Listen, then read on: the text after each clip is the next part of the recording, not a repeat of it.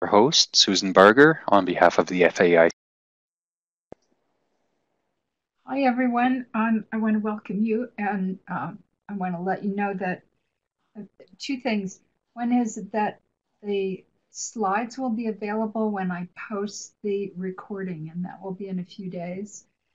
And you can tell that the recording and the PowerPoint slides have been posted because the advertisement on the homepage of our website will no longer show this webinar. That's the sign that I've posted it. And you can look in the archives and find it. And if you have any questions, I'm going to be monitoring the chat box and I'll make sure that they get um, put in a place so that we can answer questions at the end of the presentation. So don't worry, if you have questions, we'll get to them. And there have been lots of disasters. If you need any assistance, you can call the National Heritage Responders Hotline, and they're happy to help. They've been really busy, but they can be busier.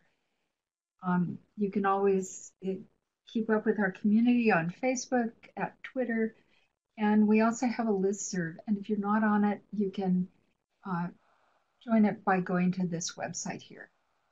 And if you have questions, uh, I have an army of people that answer questions, so please let the go to the website. You need to register and answer questions, and you'll get answers from real people.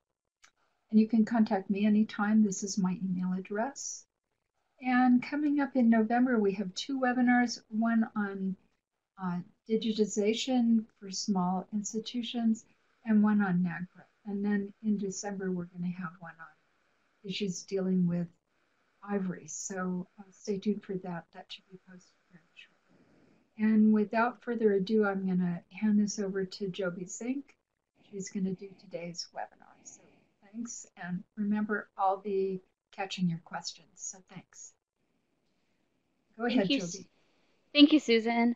So I'm Joby Zink. I am going to present what is this problem solving or solving problems found in collections.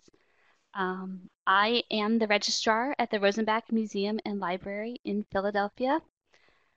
I've been in this position for just over 3 years. Prior to that, I was the registrar and senior collections manager at the Jewish Museum of Maryland in Baltimore. And I also have worked at the Goldsmith Museum of Judaica in Baltimore, the Smithsonian American Art Museum, and I got my start in a small local historic house, Ringwood Manor, in my hometown. Today, we're going to be talking about all sorts of things found in collection. So, what does it mean when something is found in collection? Shouldn't everything be found in the collection? I think that's every registrar's dream to know that absolutely everything in the collection is exactly where it belongs. But sometimes you find something in your collection, something that you didn't know you had, something without an accession number, or something that really shouldn't be there. Today we're going to talk about what you need to do when you come across any of those things. But first, let's take a poll. Can I have the first poll? Okay, so just to get a sense, how many people work in your collections?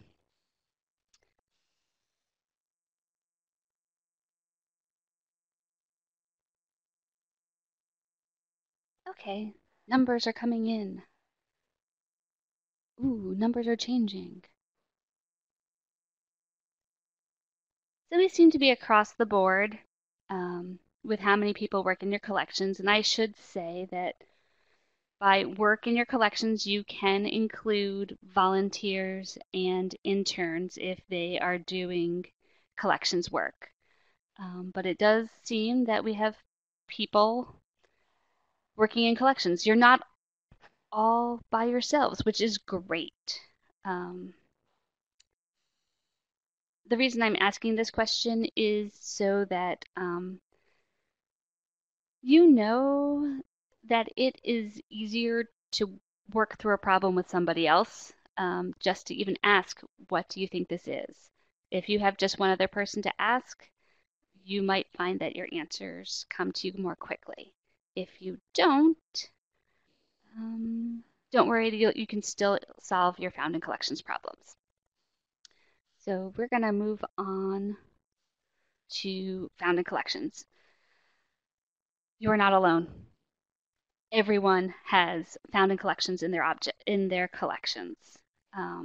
It doesn't matter what kind of museum you work in, whether you are the biggest of the big or the smallest of the small, you're likely to come across a found in collections object.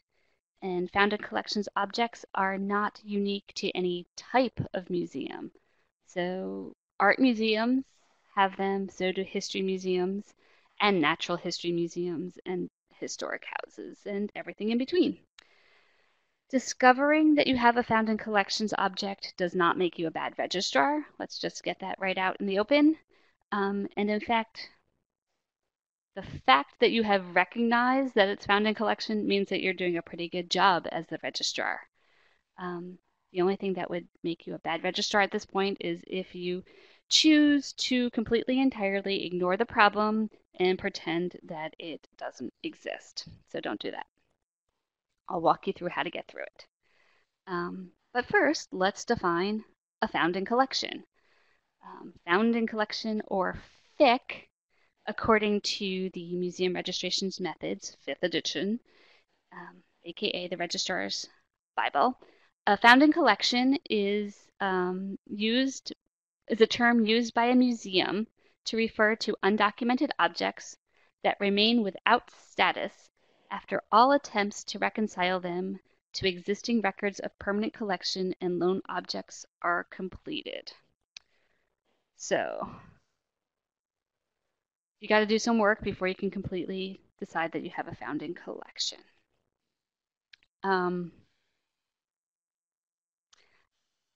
Identifying and resolving found in collections will help you prepare for many other activities. Developing or revising your collections management policy, or CMP, completing an inventory project, preparing for a map, CAP, or accreditation assessment. Tremendously helpful in writing grant proposals and advocating for expanded collection space. You can talk about the strengths of your collections and also identify your weaknesses. And that's a great tool to have to identify what your weaknesses are, especially when you're talking to staff and board members. And also by talking to staff and board members, you're going to learn something about your collections that you didn't know that you had.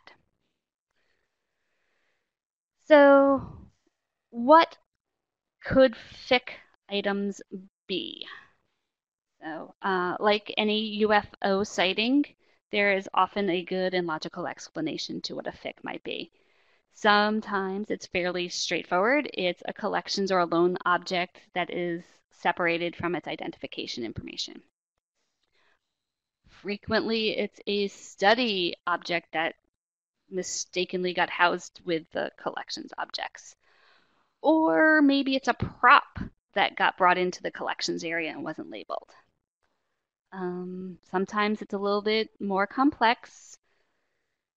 Sometimes there are potential donations that are brought in for consideration and the person at the front desk failed to make the donor fill out the paperwork. Sometimes people leave items at the museum for identification or appraisal or authentication. I've discovered frequently that personal items belonging to staff, board members, and volunteers often get put on a table and they get whisked away and cleaned up, and then you find them inside collections and you have no idea what they're doing there. And then sometimes found in collections items might be a lot more complex. It could be something that you've acquired but not accessioned because it either doesn't fit the mission or you are intending to sell it. Sometimes the object itself is problematic, either because of its provenance and its materials, and therefore you intentionally didn't number it. Sometimes it's a deaccession that didn't actually make it out of your museum. And then occasionally it's something that is stolen and hidden in plain sight, and that is a problem. Now, I should say that this is an object that is hidden in plain sight. It was not stolen, but this is what I mean by hidden in plain sight. I'm in the curator's office, and there is this large table that is under the red velvet, and we lifted it up to find out what it is, and it's this gorgeous, gorgeous, gorgeous dresser. And we'll be talking about this piece in just a little while. There are also things that you're going to find in your collections that are probably not thick. Gloves, whether they're white cotton gloves, nitrile gloves, fingerless gloves like I'm wearing right now because my hands are freezing, winter wear, to-do lists, post-it notes, notes scrawled on the back of envelopes and newsletters, keys, ID badges. Hopefully you really don't discover leftover lunches in bags or plasticware because that's disgusting and you should not be eating in your collection storage areas. So there's a lot of things that you're going to find in your collections that are not collections objects. And I want you to keep these beautiful keys in mind because we will be talking about keys at the end. But before you can identify anything that is Before you can identify the unidentified found in collections, you need to know what is accessioned in your collection. But first, we're going to take another poll. So if I can have poll number 2, please. Yes. Do you have a catalog of your collections? I probably should have had a few other answers here because I suspect that many of you who say, yes, I do have catalog, might not actually have a complete catalog because there's almost always a backlog, especially if you're a collecting institution, but that's fine. All right, so it looks like the overwhelming majority of attendees have a database and hard copy files. I'm going to give you a high five and a gold star. And for those of you who have a database only, that's great. And if you have nothing, I want you to seriously consider cataloging your collections because that is the best way to know what it is that is in your collections and what you're supposed to have. Okay. So we're going to talk a little bit about accession numbers. An accession is an object acquired by a museum as part of its permanent collection. And for this webinar, I'm using the word object to mean three-dimensional objects and artifacts, but it can also mean photographs, books, and archival documents. And for those of you who like to know all about your words, accession can also be a verb meaning the act of recording and processing in addition to the permanent collection. Each accessioned object should have an accession number. The accession number is a control number which is unique to the individual object whose purpose is identification rather than description. Sometimes this is called the object ID or the object ID number. It is essentially the social security number of the object. It is unique to that one item and it is assigned at its beginning of its life in your museum and it never gets removed. There are a number of numbering conventions. Many of them begin with the year that the object was brought into the collection, followed by a batch number, followed by an end number. Sometimes there are lead zeros, Sometimes there are initials of the museum at the beginning of the accession number. Other numbering systems group all of their objects by type so that all of the paintings are in the 100 series, all of the drawings are in the 200 series, and all of the prints are in the 300 series. As long as you, and that's you, the institution, have documented how numbers are assigned and are consistent with the numbering convention, it doesn't matter which numbering convention you use. Each accessioned object and its component pieces should have its accession number physically adhered to it.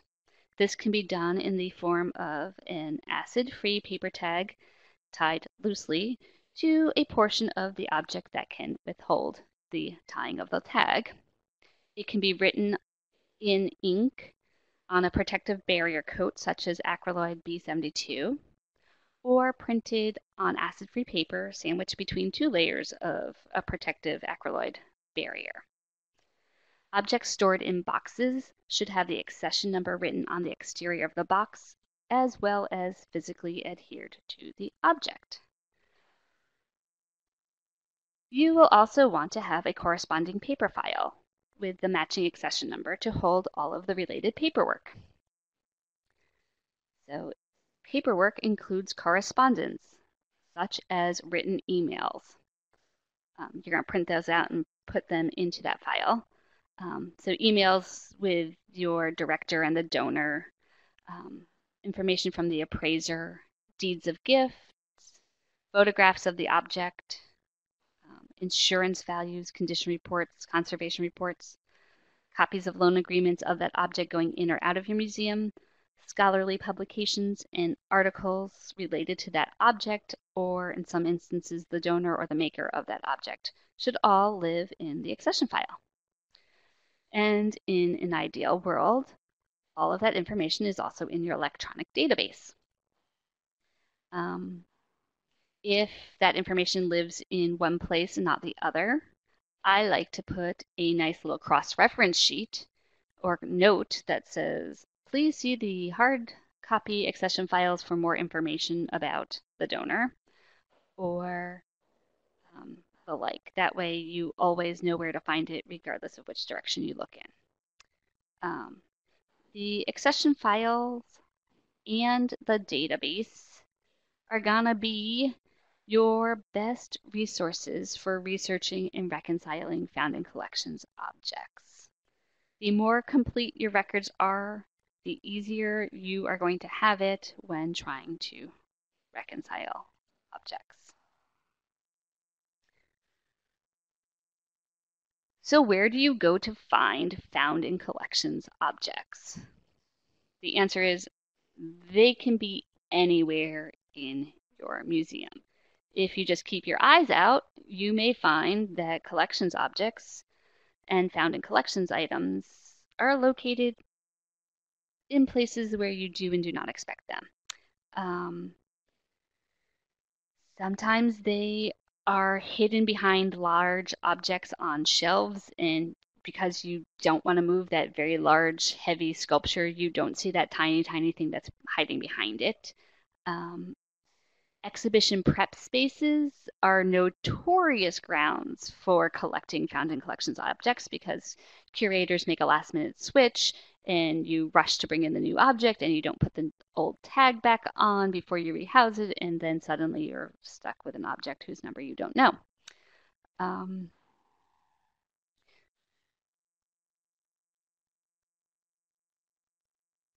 Here we have one of my favorite found in collections objects. This is a real live example of an object that was found inside another object. So on the left we have Herman Melville's bookcase from his home in Massachusetts. My museum acquired it in 1971. And we actually have all of first edition Herman Melville books here. It's really cool. I opened the cabinet one day to put away a book that some researcher was using, and I peeked inside the drawer, and lo and behold, I found this shiny brass ashtray in a box inside the drawer. And so I pulled it out and had my gloves and flipped it over carefully, 2 hands, and discovered that there was no accession number on it.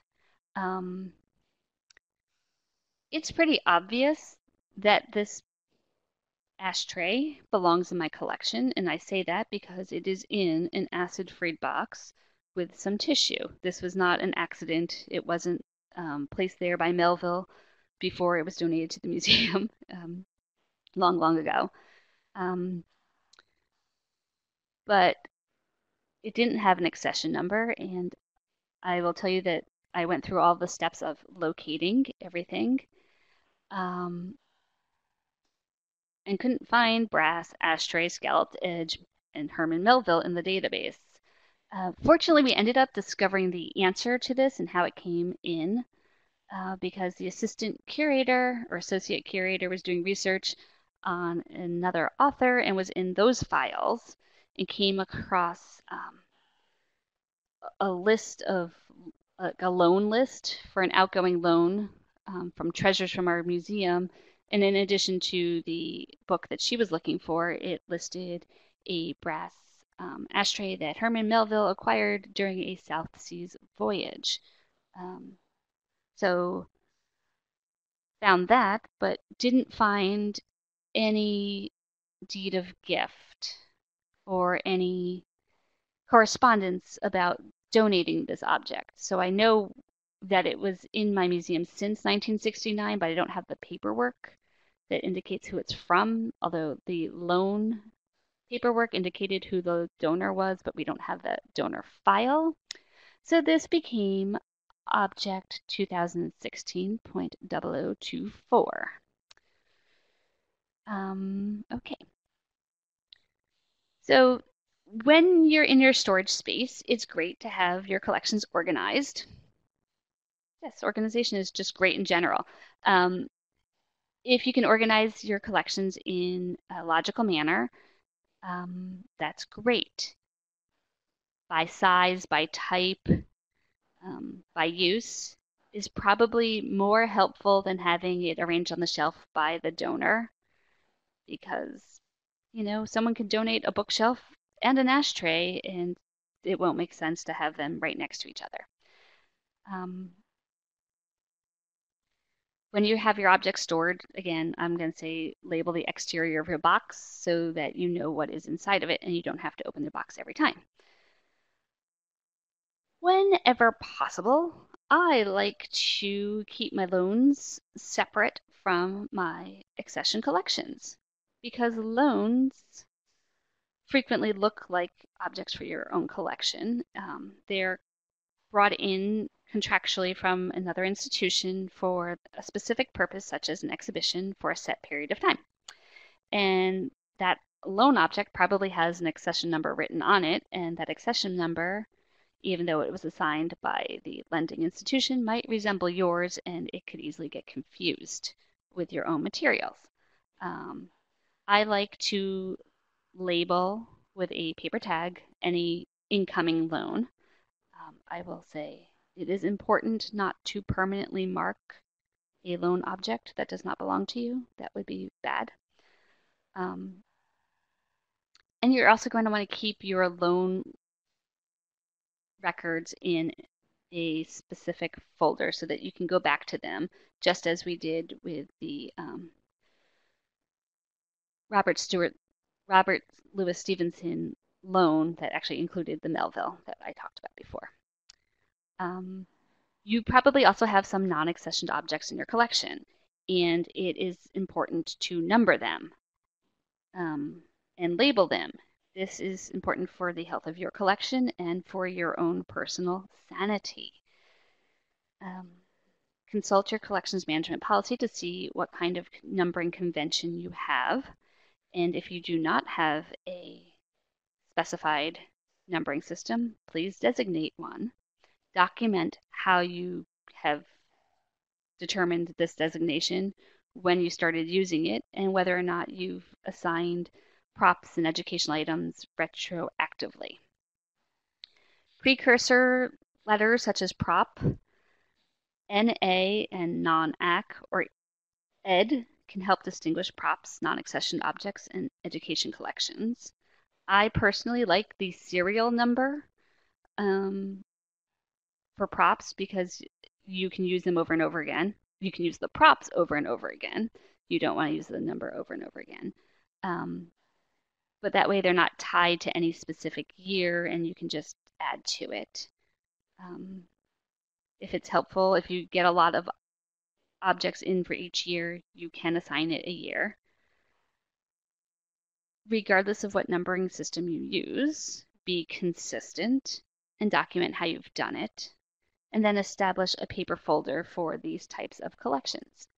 Depending upon your museum and how often it purchases props or education objects or has non-accessioned items, you might be able to have one folder for each of those categories, or you might end up with an individual file on each.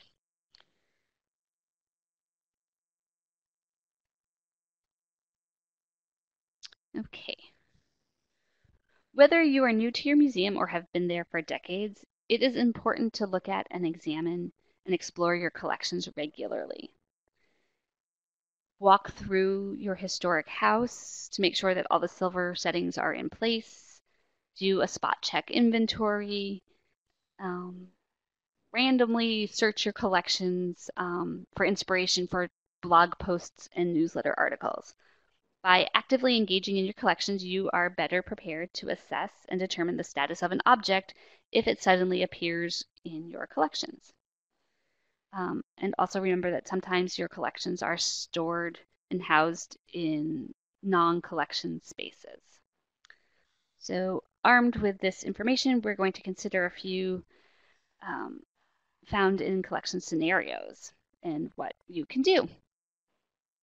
So if you find an object in the collections area and it has an accession number, but you can't find a deed of gift, but there is evidence of a donor, I would say you're in pretty good level area. You don't need to panic. You can probably search your desk, drawers, and other files for your deeds of gift. You can check your committee meeting minutes for information. And in such situations where you think you know who the donor is, you can also go back to the donor and ask them for their copy of the paperwork. Similar things can be done for objects that appear to be loans.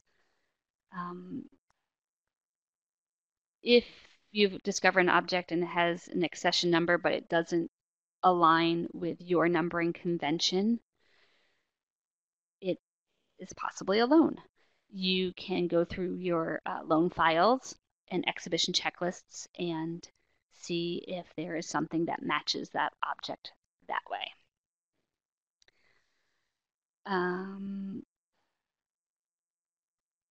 If an object is found and has an accession number but has nothing else, I strongly recommend going back to your collections committee meeting minutes from the year and try to reconstruct the donation and the decision about how it came to be. It is possible that, I don't know, maybe it was put on hold for a little while and that's why you were doing more further research before making a decision. Something to also think about is, did you invert numbers? 1987 could possibly be 1978. I frequently like to add extra zeros to the year 2017 so that I have 20,017 instead of 2017. So check your numbering to make sure that's not where your error came in.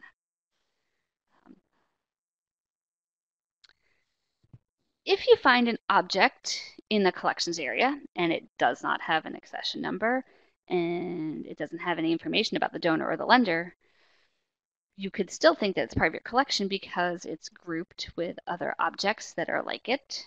It is similar in use and history to other objects in your collection. And sometimes you're lucky and you discover a note attached to your object. And these notes can be really, really, really helpful. So knowing who wrote the note and whether or not it's dated is a great step in determining whether or not it's a reliable source. In this one, I don't know if you can actually read what it says, but it says Reuben Kramer, what does it say? Reuben Kramer sculpture pedestal, question mark? Probably not an accession. On loan, question mark? And so this was written by a curator at my former institution, and we found it. The object was in a closet with that note on it, and it was actually a very complex story in that Reuben Kramer, who was an artist, had, at the time, he was a living artist and had a show of his works at the museum. And then, after that exhibition, he took half of the stuff back and then donated the other half to the museum. And apparently this stand got placed in a closet with this note on it. I don't know why it wasn't returned. But then years later, we finally determined that it might actually be an accessioned object that was listed as gondola stand. I have no idea what a gondola stand is, but I did a number of inventories and never came across a gondola stand. And then we were cleaning out the closet and we came across this stand, and the top surface actually rotates, which led me to believe that maybe that's what it is. And going through past loan records indicate that the stand was never returned to him, so we now have a good sense of what the object is and who the donor was. Oops, should I go this way? When you have an object and there's absolutely no documentation, this is a perfect time to grumble out loud and swear and shake your fists and, curse your predecessor, and then go through all the files and look for that information. I frequently feel better after shaking my fist, and then I go back and go through all of the papers and look. Loan agreements, catalogs, checklists.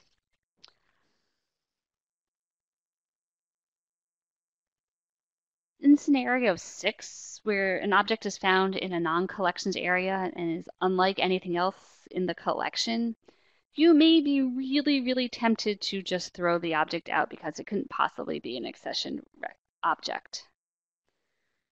And I would like to say that please don't do that. I once did that. I found a yard-long piece of toe board trim underneath a collection shelf, and I assumed that the previous archivist had used it to pull out something that had fallen behind the shelf, because she was known for getting it down on all hands and knees and using all sorts of rulers and yardsticks to pull things that had fallen off the shelves. So I assumed that's what it was. But it turns out it was an accessioned object. And we didn't discover that it was an accessioned object until we did an inventory. We actually did our second or third inventory, and that object still wasn't found. And then I read the complete description and realized that I had thrown it out years earlier. Yay! That was a bad, bad day. Okay, so we're going to research our found in collections objects. Before you can declare that any object is a legitimate found in collection, you need to try to solve the problem. And sometimes it's easier to solve the problem than other times. My best advice is to work logically and methodically. And if you don't solve or resolve the issue after the first or second step, start documenting where and how you looked and researched. And if you go to the handout later, you will find a nice little found in collection documentation sheet that you can amend to your purposes, and just follow along and make notes in that. So you're going to examine the object closely. Pull out that flashlight or use your cell phone app with a flashlight. It's my most frequently used app. Or pull out a magnifying glass if you need to, because objects are frequently numbered in unobtrusive places, like the base bottom or back of heavy furniture. So here I am on the ground in the curator's office looking for the number of that dresser. Also, when you're looking for an accession number, you're going to look for erased or obliterated numbers, numbers that are scratched or etched in, or scratched or etched out. Look for a small shiny rectangle because frequently when a registrar puts on the accession number, you use the acryloid seal base, and frequently it's easier to see that like shine than it is to see the number, which is frequently written in black or white or red. And sometimes the person who wrote those numbers didn't do a great job and the number's blurred, or there's bubbles and you can't actually read the number. Check inside the body of a bowl, vase, or cup, or between two component pieces. Look in the seams and pockets of clothing, as well as the neck of the garment. Check inside the front cover or flyleaf of a book. And also see if there are any notes written on the top of a folder. Look around the object, including lower shelves and the floor, for loose object tags. If you don't find the accession number on the object, the next step would be to go to that database. And if it is well cataloged, you should be able to find the object that you have without using the accession number. Starting with the object name or location is probably your best bet, although descriptive elements and keywords are also very helpful. And think like your curator or the person who did your database cataloging, because sometimes they use fine decorative arts terminology to describe your collection. So the dresser that was under the red cloth in the earlier picture, it didn't have the number on it. We couldn't find it. And so we went to the database, and my work study student typed in dresser and came up with nothing. And we typed in the room number and came up with nothing. And that is because we used the decorative art term commode to describe this object rather than dresser or anything else. And so when you do find out what the object number is, label it front and center.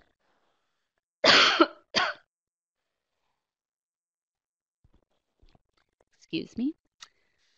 So if you're using your database, another way to find an object that you can't locate is to run a query with status being missing, so that you can find out if it's already a documented missing object that you've now found the actual object. I also like to run queries with statuses being on loan or on exhibition or deaccessioned. And if you conduct inventory on a regular basis, you can run a report for anything that has an outdated inventory date.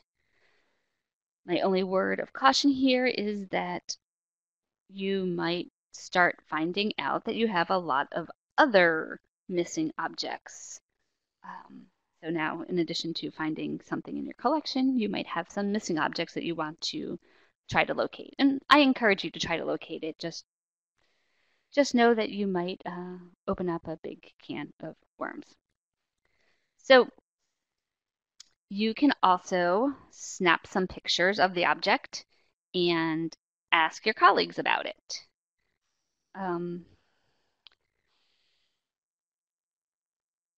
When you're talking to your colleagues, you might also want to start talking to colleagues who are not actually in the collections department, your program and education staff, and even your director.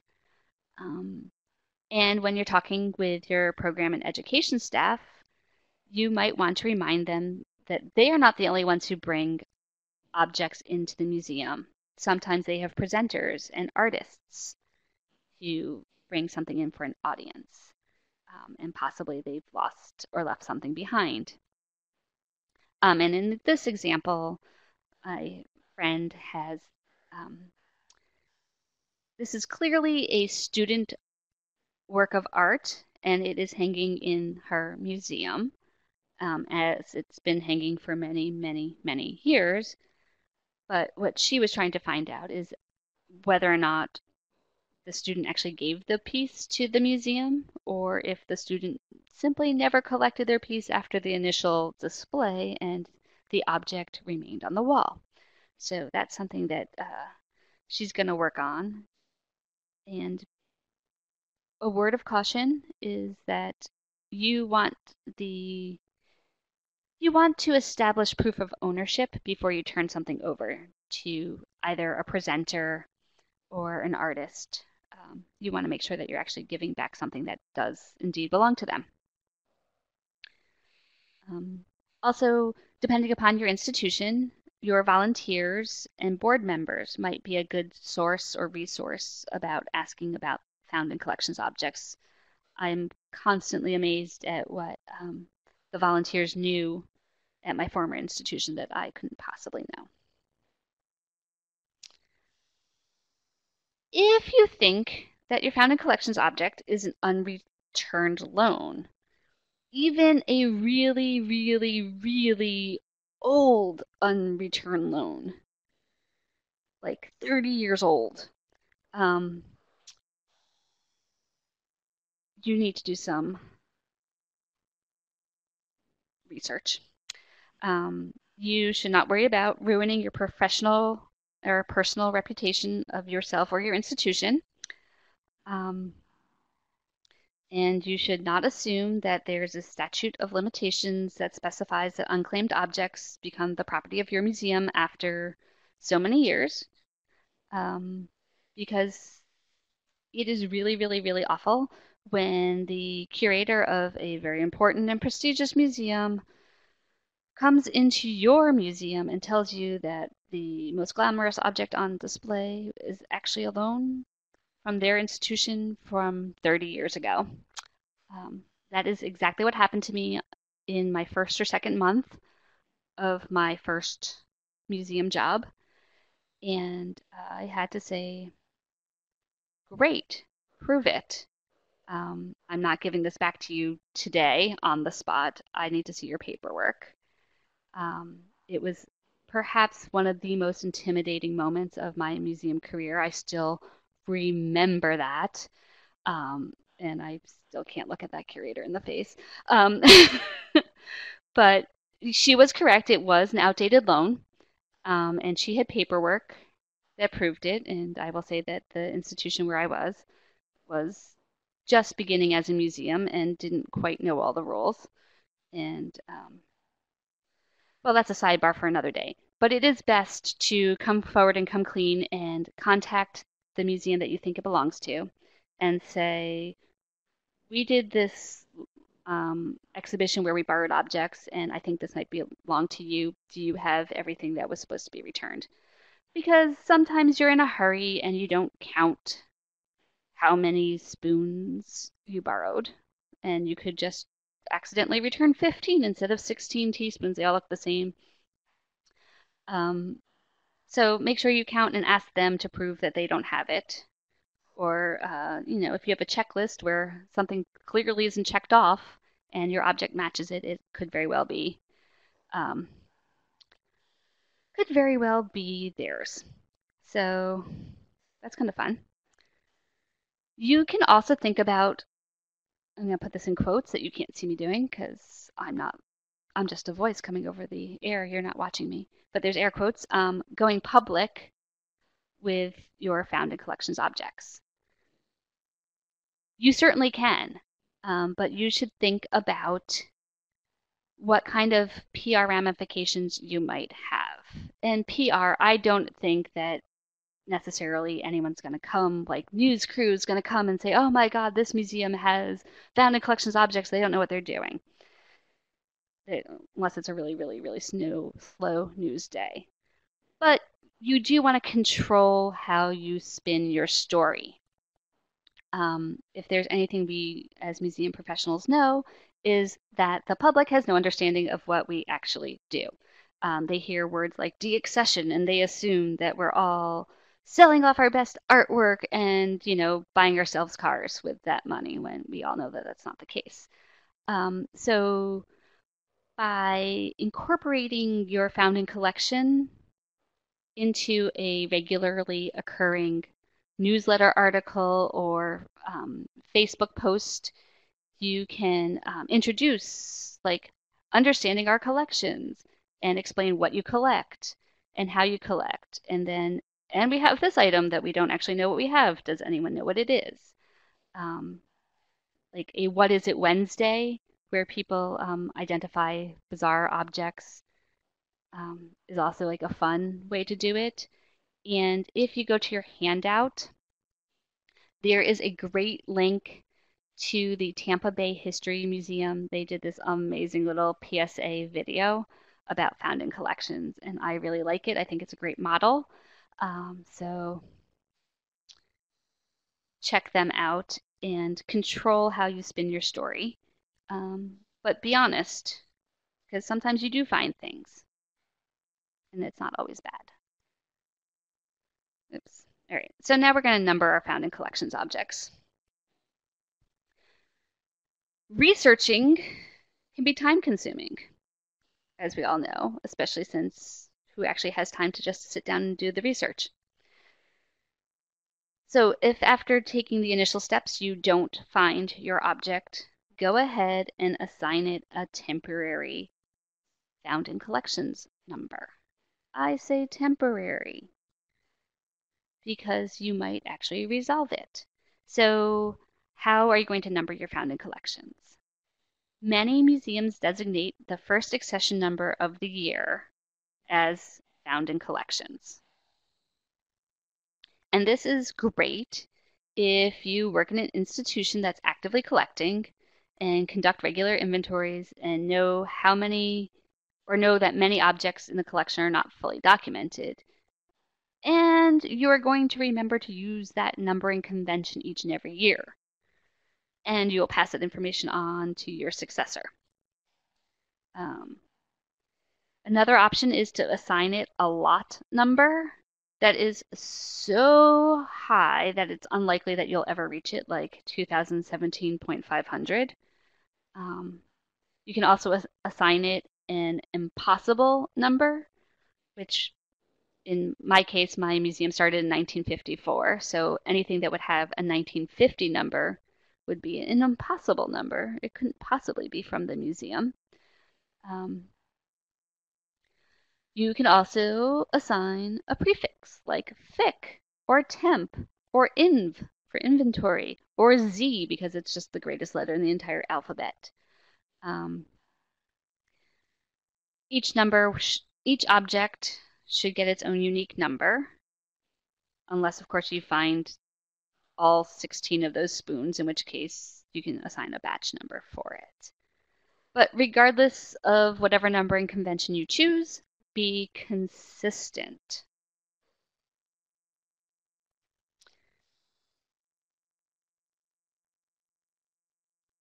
You should also physically tag your object at this point with the FIC number, so that way you don't rediscover it all over again. And if you're making a collections database record for your FIC, you can flag and tag it in a variety of ways so that you have a visual signifier that there's something special about this object that you want to be aware of. Create your paper file for your FIC. You can possibly create one file for all of your FICs, or each FIC will have its own file. Regardless, you're going to want to fill out your founding collection documentation form that tells you everything you already know about the object, where you found it and when you found it and why you found it. Also, just because you've assigned a temporary number to your founding collection object does not mean that the object is now automatically accessioned. You now need to determine what you're going to do with that item. So can we have poll number 3?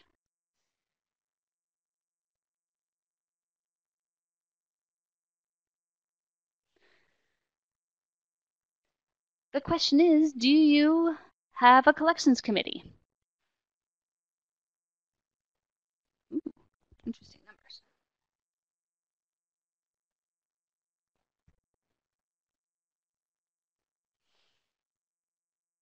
I love watching the numbers change. It's lots of fun.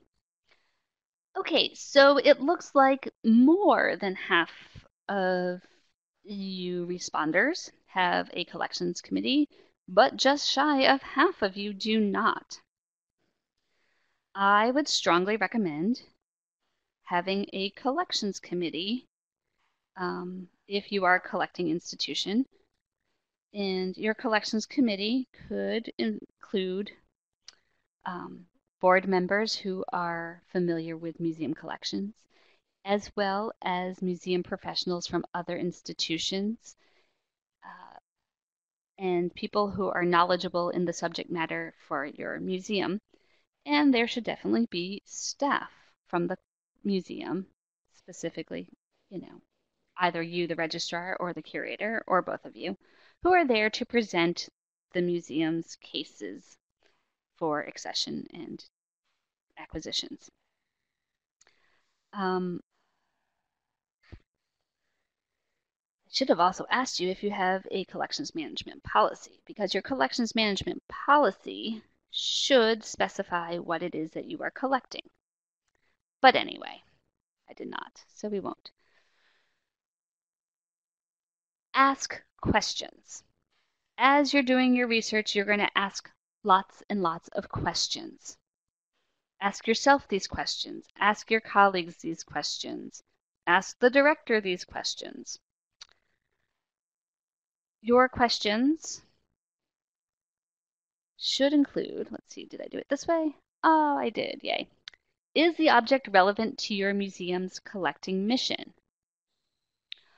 All of the same rules apply to found in collections items that apply to new items brought in and offered for accessions. FIC items need to meet your collecting criteria. They should not duplicate your existing collections unless they are superior in quality or provenance, good luck with that part, and meet your museum's mission. The physical condition of the object can play a part of consideration for accession, but you should also remember that even broken objects do have value and merit. Is there scientific, scholarly, or historic value for this object? Is there financial value for this object, either for you or another institution?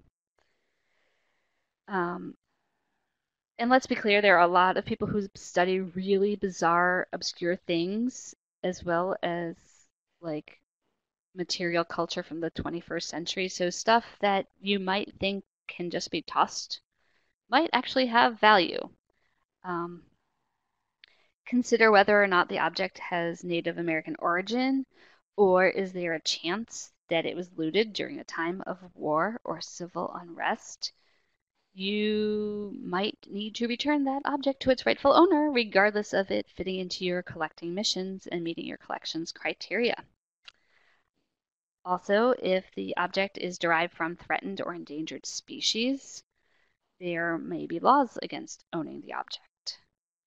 And if the object poses a threat to you or the collections, you might not want to have it in your collections. So again, engage your staff and board and collections committee into conversations. And this will be broken down into two broad categories. Do you want to keep the object or get rid of the object? If you keep it, are you going to keep it for the permanent collection, or are you going to put it into an education or study collection, or something like that? If you're going to get rid of the object, do you want to trade it with another museum, give it to another museum, sell it to another museum or sell it commercially. Before making those decisions about disposal, you need to consider whether or not your state if your state has a museum-specific old loan legislation. And do you need to seek legal counsel? Oops, I'm going to go back for a second.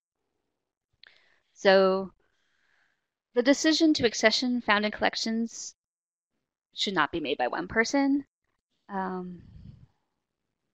Again, you want to bring it to your collections committee and discuss your findings and your rationale for either accepting or rejecting the object. By including discussions about accessions and deaccessions and found in collections on your regular collections committee agenda, your collections committee will be prepared in the event that you have a found in collection that you wish to discuss, and that way your collections committee doesn't suddenly get all in a tizzy or an uproar that something is found, because they will then be educated that this is a normal occurrence.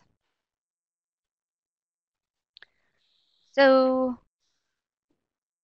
when do you put your found in collections items into your database?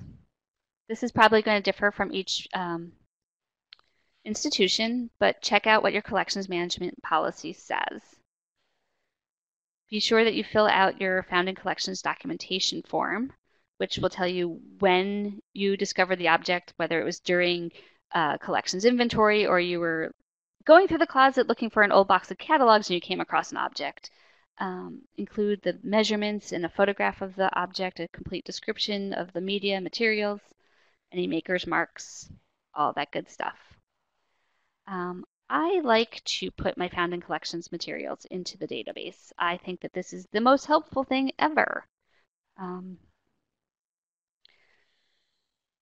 Because your database is going to be where you're going to search for an object, whether you know it to be accessioned or if you just have it around the museum that someone's going to find and ask questions about. By having it in the database, you can always search it. Just because an object is in your database doesn't mean that it needs to go live and on the web. So you can keep certain objects off. So guess what? You just discovered after doing another inventory that you really do know the accession number of that found in collections item. What do you do besides panic? So here we have a painting of Stephen Girard. It was part of our original collection. And in 2003, someone was doing an inventory and didn't find the number, so they assigned it a 2003 accession number. When you reconcile a found in collection, you want to make documentation in both of those collections records, both the hard copy and the electronic format that says that 1954.1906 equals 2003.53. You will want to include those numbers as old numbers or other numbers and record the reconciliation in the notes field. And then, even though you're going to be really tempted to hit the delete this record button from your database, you're not going to do that. You're going to, again, I put this in quotes, deaccession that record. You're not actually deaccessioning the object, but by deaccessioning the record, you will have a truncated version of that record available to you for future reference. And then in the event that someone doesn't go to the paper file to find the cross-reference sheet that says 2003-53 is really 1954-1906, go to that file, you will be able to find it that way. And thick number reconciliation is a legitimate answer to why an object could be disposed or deaccessioned. It's a little bit harder when you don't want to keep the object in your collection because you might not actually have legal ownership of the item. So getting rid of something that you don't legally own can be problematic. I apologize to my successor, Joanna, because she inherited a very large collection of boxes that say something like fic, comma, not wanted, and there's just boxes of things that we didn't want, but I haven't disposed of them, and they're just sitting on the shelf waiting for some poor other person to discover what they are and come up with another idea about what to do with them, but I don't want to get rid of them because that's just sad.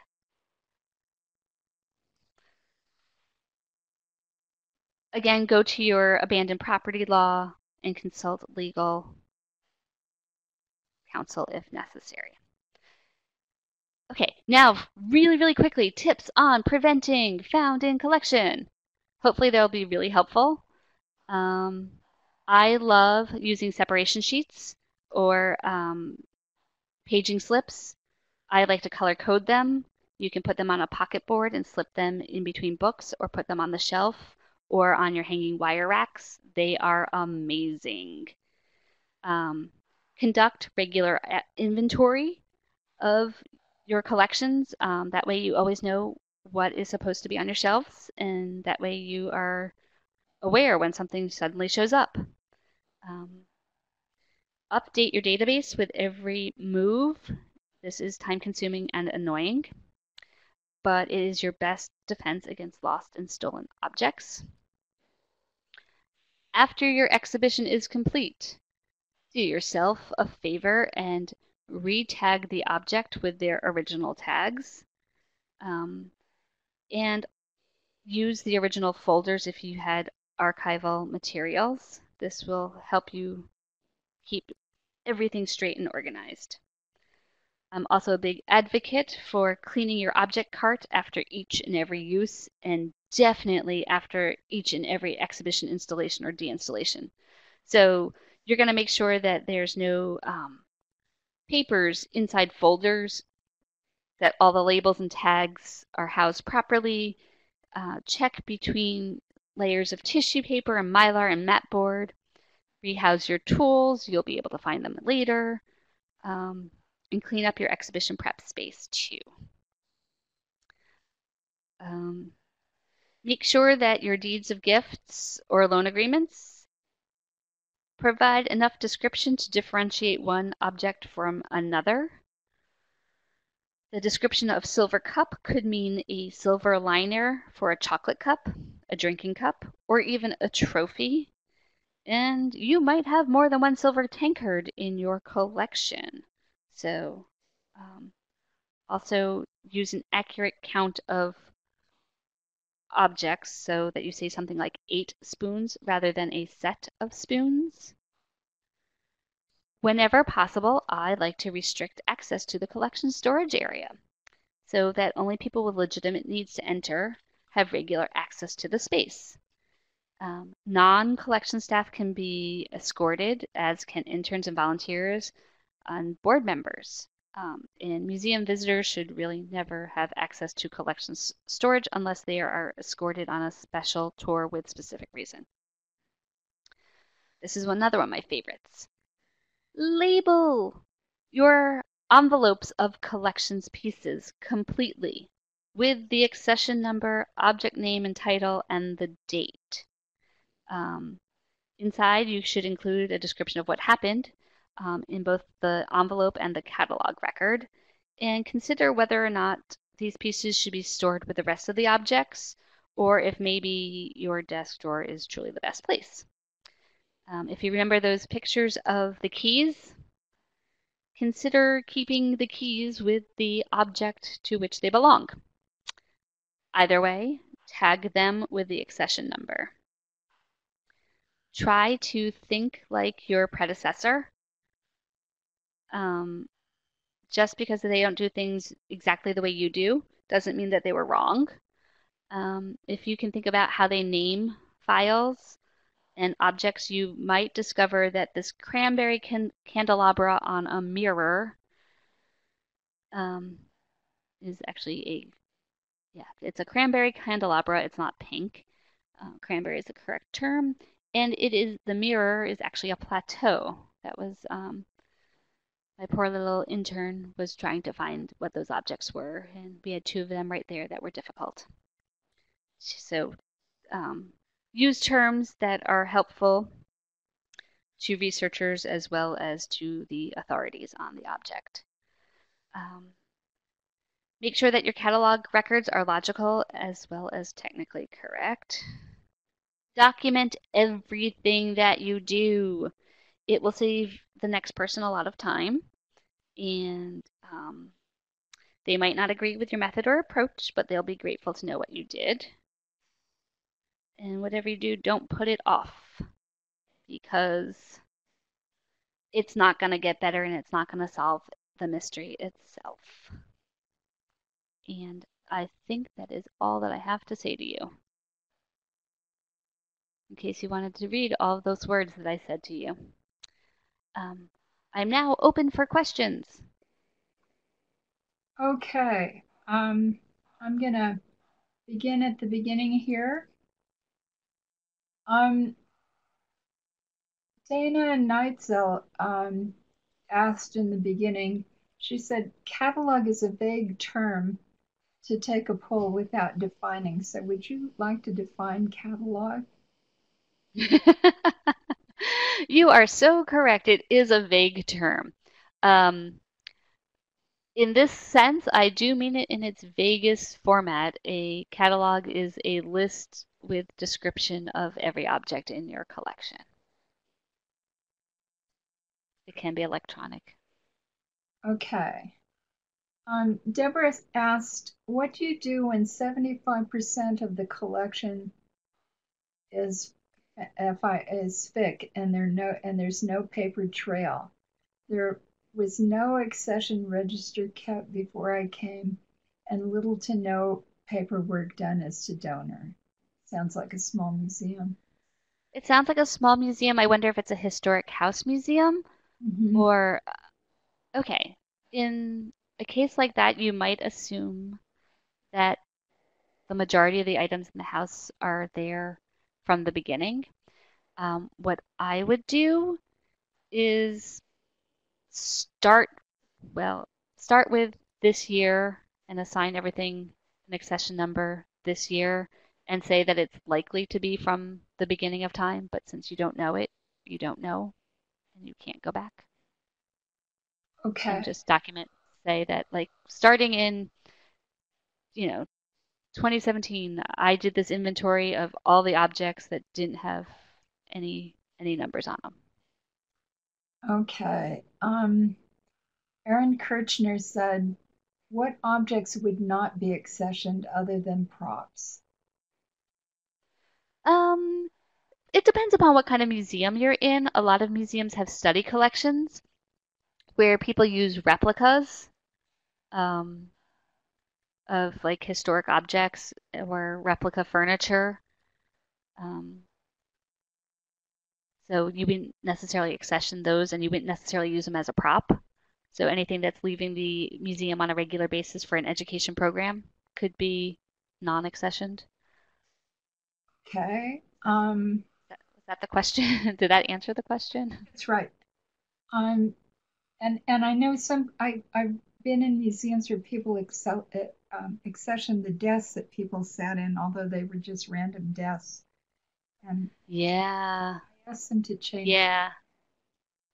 I know that I went to a museum that everything that was in the building got an accession number, whether it was brought in as a donation with the intent to be a work surface.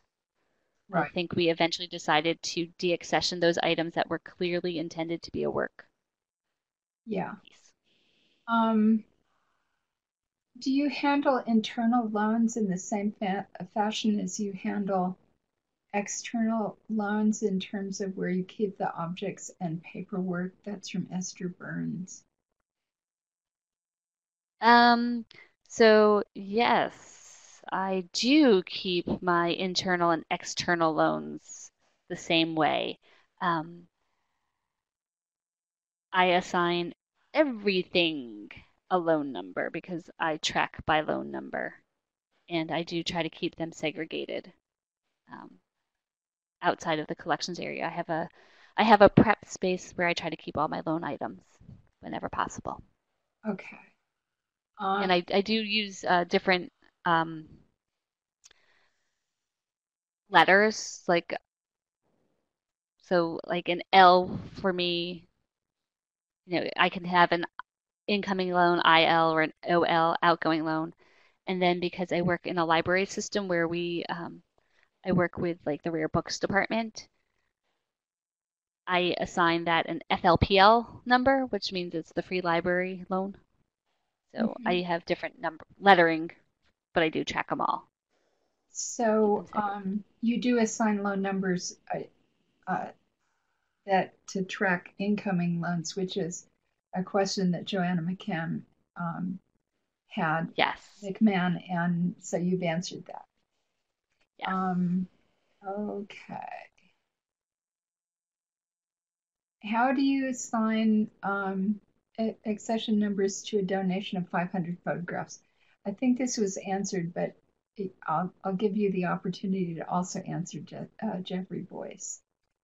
Okay, And so you got 500 photographs. Before you assign any numbers to any of the photographs, go through them and see if there are any absolute duplicates, um, because it's really annoying when you discover when you're going through photos that photo 133 and 294 and 316 are all copies of the same image. I like to make those A, B, and C of that um, object number.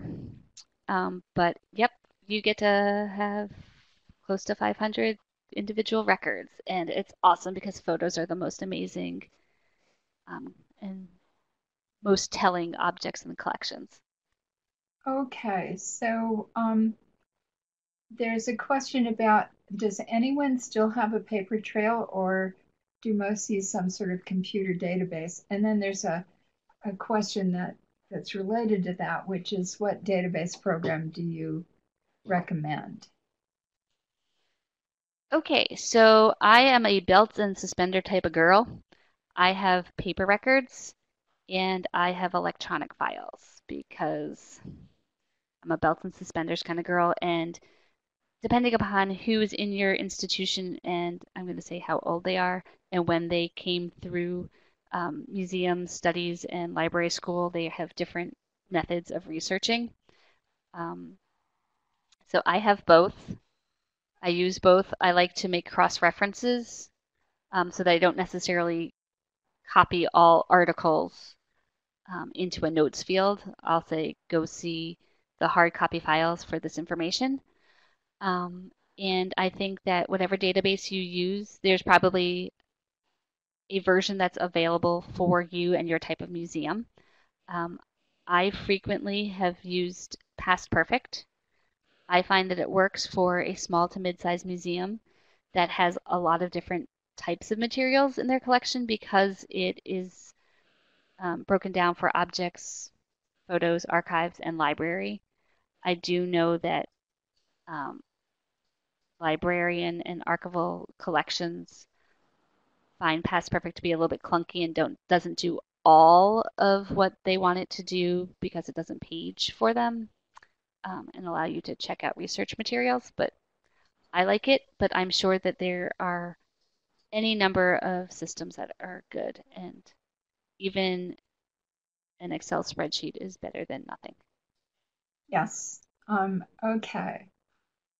Is there, Michael Nagy asked, is there an official term between stolen, too strong, and borrowed, not strong enough?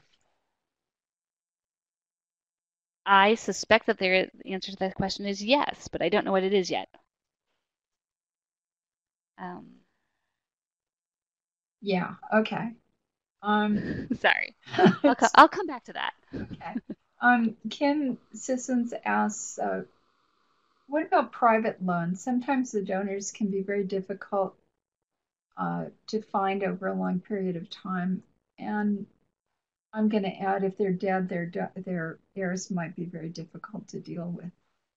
Yes, this is true. Lenders, private lenders, are frequently difficult, which is why you want to have a loan agreement that specifies, and I realize this is probably too late for you in this case, that specifies the duration of the loan and what will happen to the loan if um, it's not claimed. Asterisk, please consult your legal counsel to confirm that your state doesn't have abandoned property laws that would supersede what I just said. Um, I used to have, because I used to work in a history museum and a lot of my lenders were really old, I would make sure that in my loan agreement with them, I had them put down an estate representative. So in the event that they were to pass away, I would know who to contact. Oh, that's a good idea. Norman Carlson said, between stolen and borrowed is appropriated. Yes, that's the word, appropriated. Um, okay. Kate Gallagher says, would you treat unsolicited, abandoned, mailed with no return address as a forever fic, or my museum does not, or my state doesn't have an abandoned property law for Like, museums? Kate Gallagher, you're in Maryland, aren't you? um, I hate when people mail stuff with the intent of donating it, but if they provide absolutely no information whatsoever and the material is completely and entirely inappropriate for your museum and there is no abandoned property law, what I would do is pull out my witness of disposal form, which I did not include on the handout, but it's a nice little form that says I'm the registrar and I'm disposing of this object, and it has a complete description of the object and all of the reasons it was discussed at the collections committee. It wasn't appropriate. It is hazardous to the museum, whatever, whatever. And I make sure that I have a witness and we watch it go away in an appropriate manner. And then that piece of paper is filed that says, yes, we had it, and this is what we did with it. So, Joby, if you want to send me a copy of that form or such a Sure. form, I will add it to when I post the recording. Okay. So the next question is, does a collections committee actually, function as originally intended? That's just a comment on what you were saying about collections committees. And there's also, there were some comments about collections plan. Lacey in South Carolina said, my collections plan is so vague as to be useless. And Joan Kerbo said, that's interesting, Lacey. Mine's so specific, it sometimes feels a little too restrictive. So, do you have any ideas about collections plans? Yes. I have lots of ideas about collections plans. They should be a working document that is, you're going to have to, if it's so vague or so specific that they're not helpful, you need to address that with your collections committee and say, I understand that we want to discuss things on a case by case basis, but we need some parameters. And Okay. I was going to say, I have some old language from my former institution that might be helpful, but Well, send it might to not. me and I'll add it to an additional sheet if you want. Sure. Okay. My Aaron Kirchner says, my institution has collected objects with poor documentation for many years and only started cataloging in the last 5 years.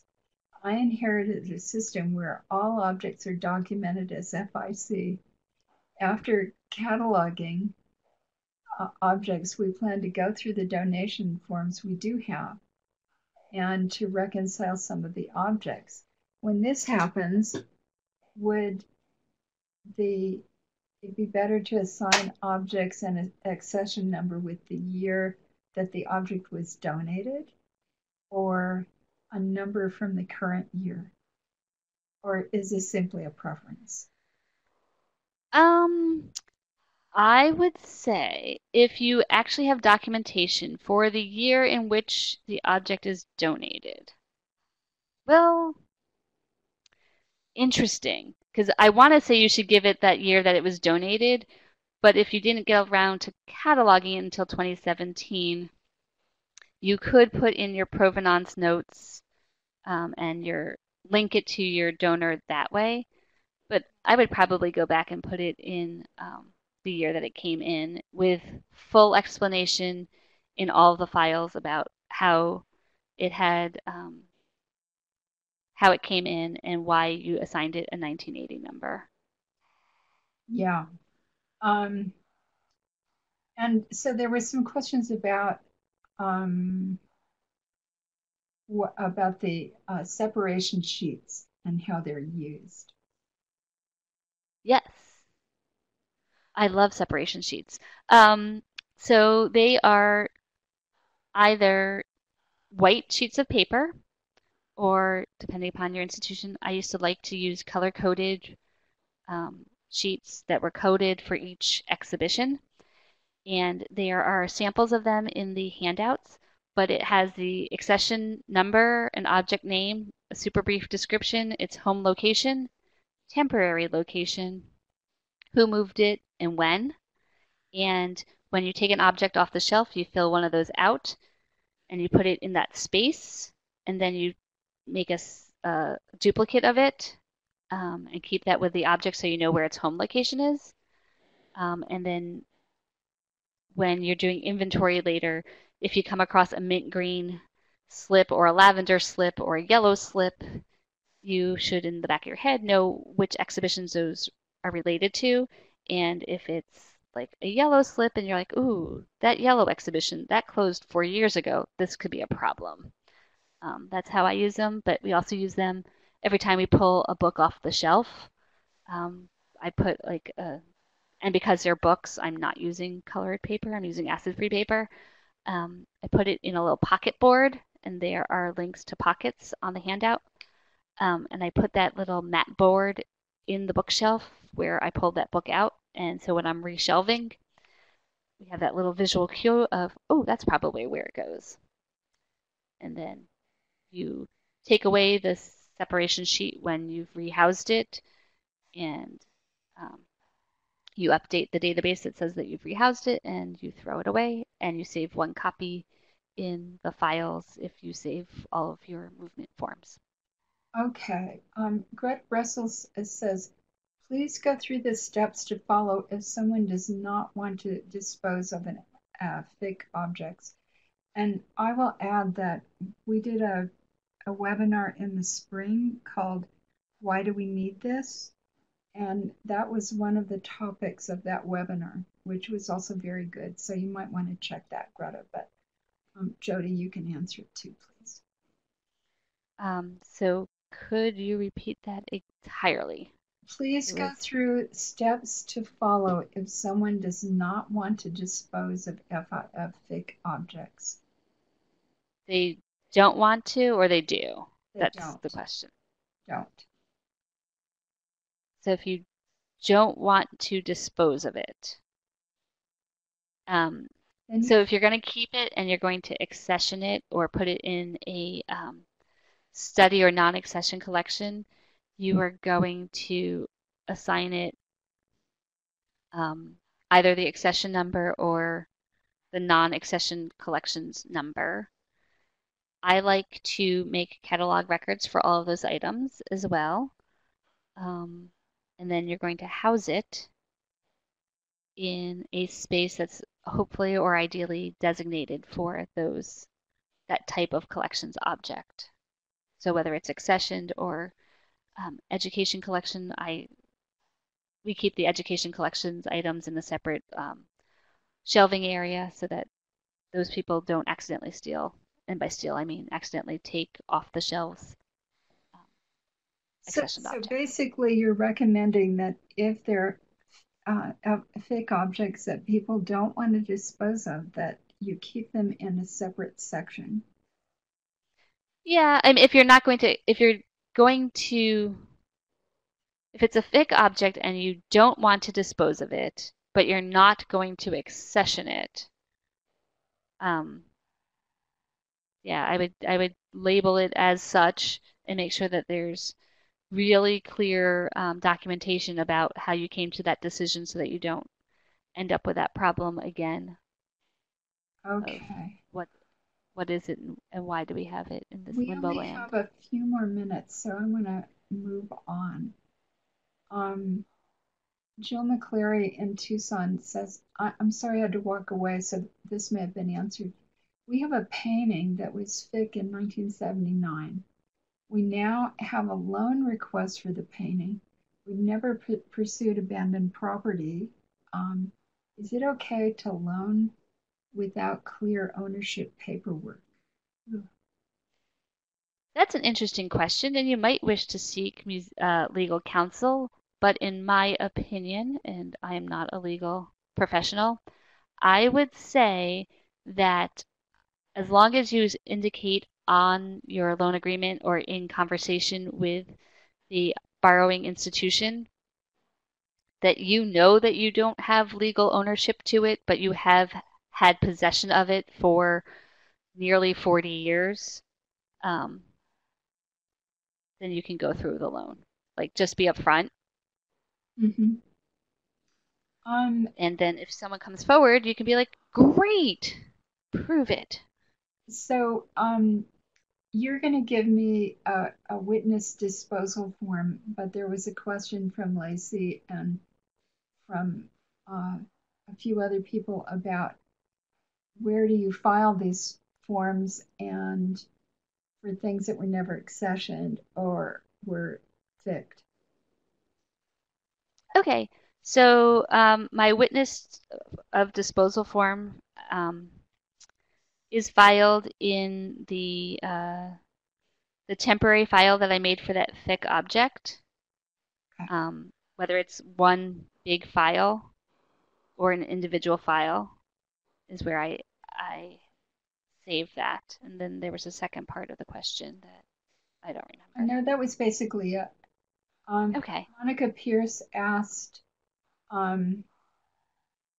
what happens if the accession numbers fell off and you gave something a fake number? Do you deaccession the FIC and put it into the catalog as its original number? Right. So, yay, you've found out what that real object is. I would, in that reconciled record, let's just call it 1983 for fun, in that 1983.1 accession record, I would put in old number or other number. I would put in the FIC number, and then in the notes field, I would say that the object had lost its number and was assigned a FIC number, and that it was reconciled on this date. Okay. And I would say to people that, oh, the evaluation, thank you for reminding me. Here it is. They're very important. um, and please fill it out. Also, I would like to encourage people that in states without abandoned property laws for museums to talk to your state representatives about getting one. It's very efficient to lobby them, and you have to explain to them why they're important, but it's probably one of the only ways we're going to get such laws. So I think we're done for the day. Thank you all. Please remember to fill out the evaluation form. Thank you, Joby. Thank you, Mike. You're welcome. And And I will say, please email me if you do have other questions. I'm happy to answer them. I don't want to say our operators are standing by, but I am right at my computer, so I can answer them. and we'll see you in November for 2 good webinars. So thank you very much. Thank you, Susan, and thanks for everyone for coming. Okay, bye-bye.